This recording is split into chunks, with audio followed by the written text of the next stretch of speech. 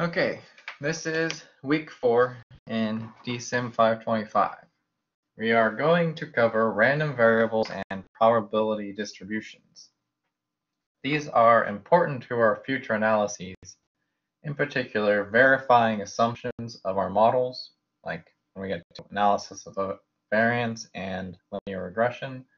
What we're covering here is a foundation for those particular topics.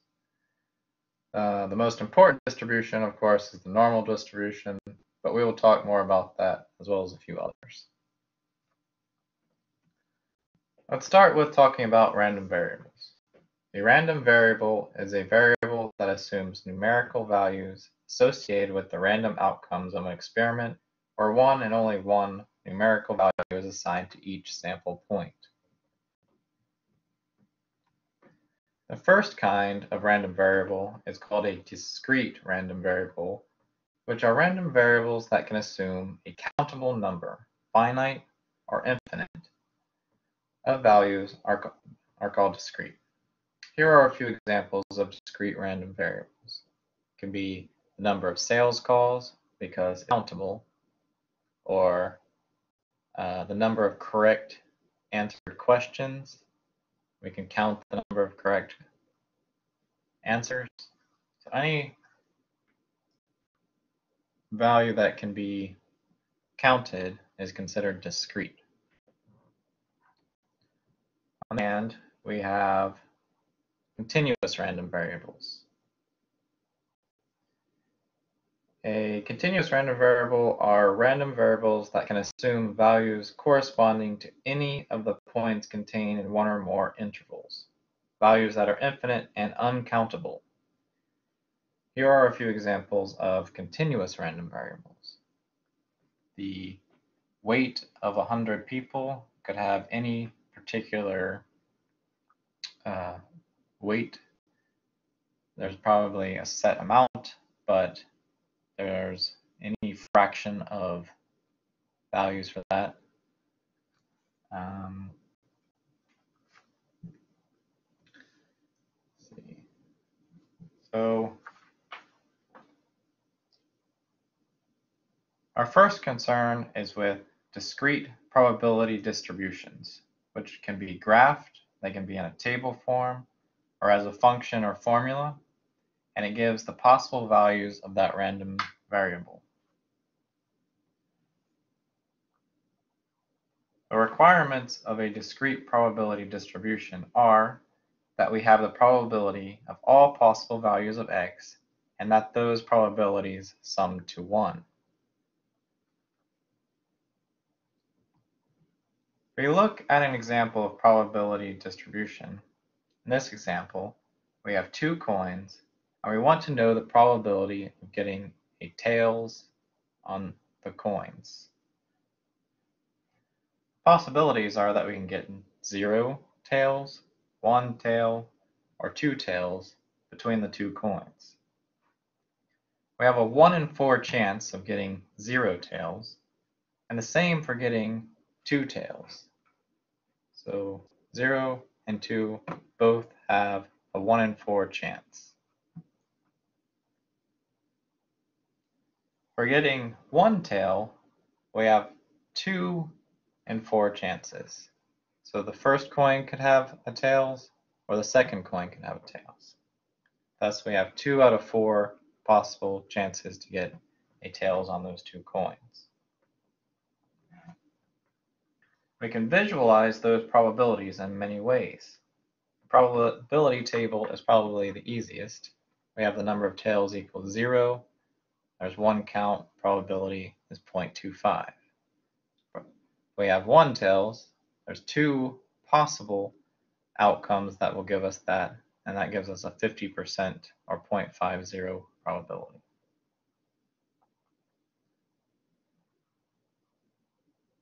A bar graph is also useful, especially when we want to add probabilities together. So let's say we want to know the probability of getting either 0 tails or 2 tails. So this column here or this column here.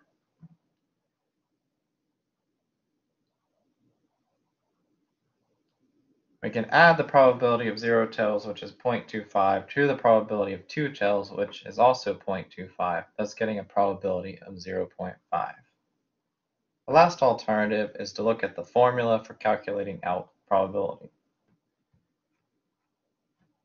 I've created a calculator here that will take care of that, but the formula is in this box. It's not showing up right now because I'm recording, but all you have to do is put the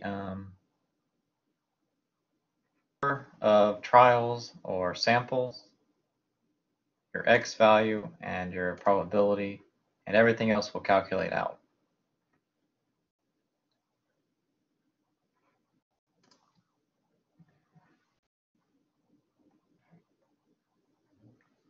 So we can create summary statistics for these discrete random variables. In this case, it is a discrete binomial random variable for the heads and tails example. The mean is found by multiplying the sample size n times the probability you are interested in. The variance is found by taking the weighted average of each of the values of x times the probability of that particular outcome of x. On that same spreadsheet, you should be able to calculate those values out. You take your probability p and your sample size n, it will calculate the mean, variance, and standard deviation. It's only for a binomial random variable.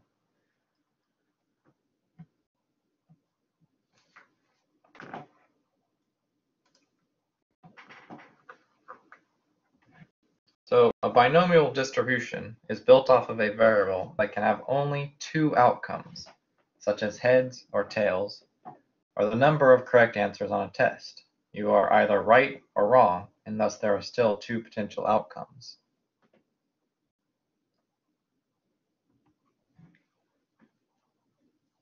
When we calculate probabilities for a binomial random variable, we will require a sample size n. There can be only two possible outcomes for each sample or trial, and the probability remains constant on each of those samples. So this is the formula from above with a little bit better explanation, and it's the corresponds to the small calculator on the first sheet in the Excel file on the right. So we have the probability that we're interested in. We have the probability of a success on a single trial.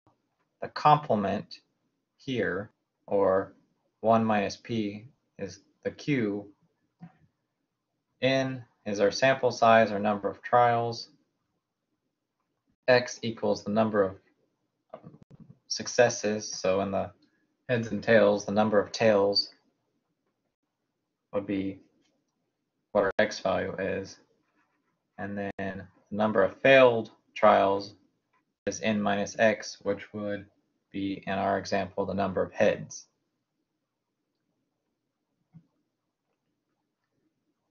The Poisson distribution is a discrete probability distribution that expresses the probability of a given number of events occurring in a fixed interval of time or space. These events occur with a known constant rate and independently of the time since the last event. Here are a couple of examples, but this distribution is most widely used in simulation and in queuing problems, like the number of arrivals to a cashier per hour or a bank teller. So if you're doing that kind of analysis, we'll probably talk more about Poisson distribution in a future class when we get into simulation type decision analysis.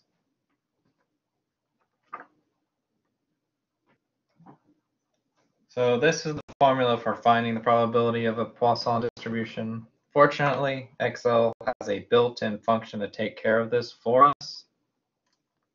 I've made a Poisson calculator. All you have to do is put in your x value and the mean. So if your x is 5 and your mean is 5.4, it will give you the probabilities of each of these associated potentials.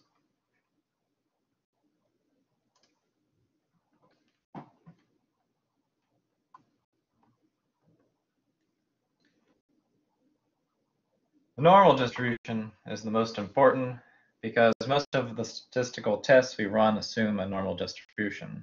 Hence, if you pay attention to number 3, it's the basis for classical statistical inference.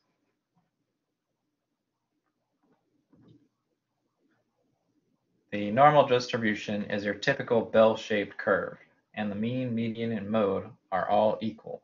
It also has a skewness of 0 and a kurtosis of 3.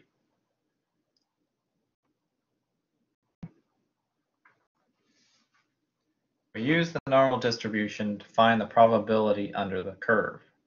This gets into calculus, so we won't go that far into proving the formula, but we will want to find the area under a curve tails of the distribution.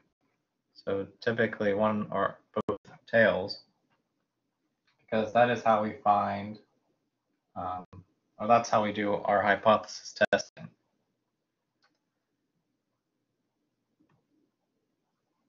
So we use this property of a normal distribution lets us do the hypothesis test and calculate out a z-score, which we will later use to calculate out our p-value.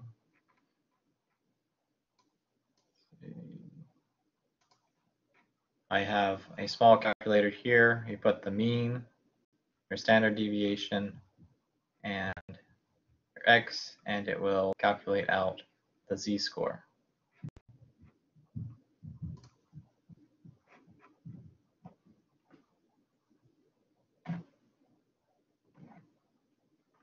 The last distribution I want to discuss is called the uniform distribution and is a continuous distribution that has an equal likelihood of occurrence.